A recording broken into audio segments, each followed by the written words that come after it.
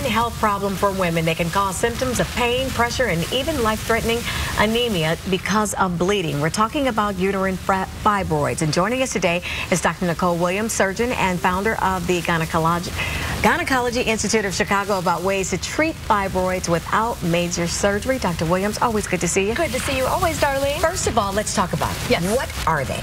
Uterine fibroids are benign, generally, meaning non-cancerous tumors or growths in the uterus, which can cause bleeding, pain, anemia, back pain, all sorts of other terrible symptoms, and of course, not to mention your period. Okay. Yeah. And let's talk about who's most at risk. Are we talking about women in the midlife stages or younger? Yeah, so you get your primary incidence of uterine fibroids generally in the 30s and 40s, and that's when they're most symptomatic.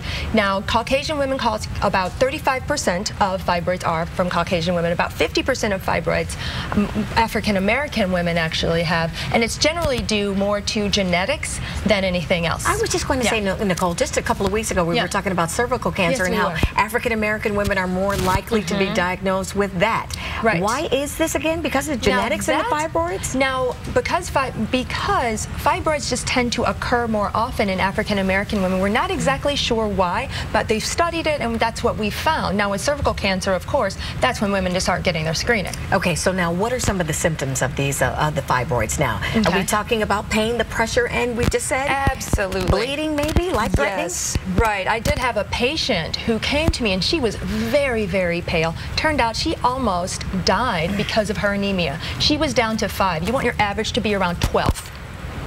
And she was down, her blood count was down to 5. We had to transfuse her, and we had to perform surgery on her basically to save her life. So there is something that can be done. Let's talk about treatment options. Yes. We have many treatment options for fibroids. The first one is medical. Of course, you can just do general birth control pills and the like. We can do injectables as well, which are ways to kind of modify the hormones. You can do birth control pills? I thought that was a line that a number of my friends made up while we were in college to tell their parents that, okay. Right, that's why I need the pill.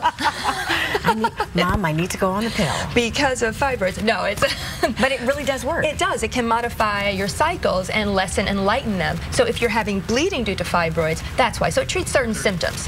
Now, when you're talking about surgical options, the other thing, so we got your oral contraception, tranexamic acid, which is also another medicine that we can do that modifies clotting, as well as the injectables that I was telling you about. So there are some surgery options out there, but that's in a case of what? Well, you do your surgery if the medical options don't work. So you always want to try conservative. Exactly. Oh, yeah, first, before you just go diving into surgery because it's a bigger event. Now, when we're talking about surgery, of course, there's always a hysterectomy. About 500,000 hysterectomies occur every year. About 40% of those are actually due to fibroids. You can do myomectomy as well, but nowadays it usually involves an open cut on the belly like you had a C-section.